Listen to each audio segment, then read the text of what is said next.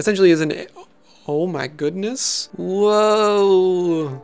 When it comes to AI-generated video, the biggest hurdle is frame consistency. It's really difficult to maintain the same look or effect across many frames. There have been a few attempts to try and tackle this hurdle. One in particular is eBasynth. This tool will essentially take keyframe and sort of data mosh it onto your video. The issue with this method is that if there's too much motion in your frame, it can fall apart, and the process isn't very user-friendly. Another method is called deforum. I could be mistaken, but it seems as if it looks at the previously generated frame to try and process the next frame. That way you get style consistency across the whole thing. The only issue is that you still get the morphing effect. But in this video, I'm going to take a look at Runway ML's Gen 1. Runway has given me some exclusive early access to try it out. So the key thing that makes Gen 1 different is that it maintains its temporal consistency. There's no frame interpolation happening, meaning that every frame is generated and it's maintaining that consistency. On top of that, Gen 1 gives you the ability to edit your videos not only on visual, but as well as textual descriptions. So let's jump in and take a look. I'm going to use this video of Milo as our source video. I want to see if we can transfer the style of Wes Anderson's Isle of Dogs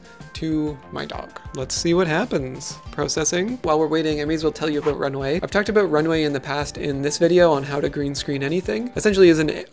Oh my goodness. That it looks really interesting. I haven't clicked on it yet.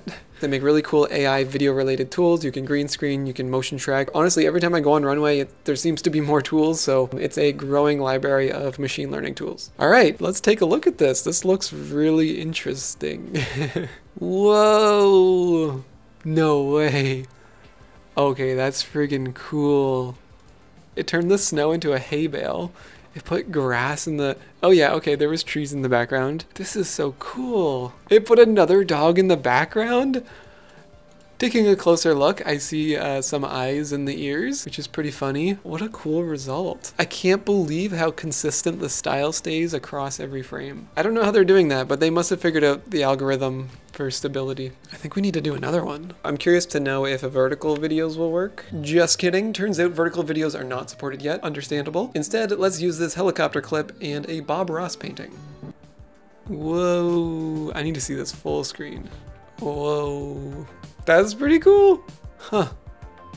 That's sick. So that is the first look at Gen 1 by Runway. This has easily been the best attempt at maintaining consistency across frames. Obviously, it's not perfect. This is kind of just like the rudimentary prototype, but if we know anything about AI, it progresses quickly. That's why I'm excited about these AI tools. So what you're seeing in this video might be completely different in a month from now. Who knows, maybe even a couple weeks. That's it for me. If you like this video, hit that like button. If you want to watch the next one, subscribe. Be sure to take a look at Runway. They have some really great tools. That's it for me. I'll see you next time.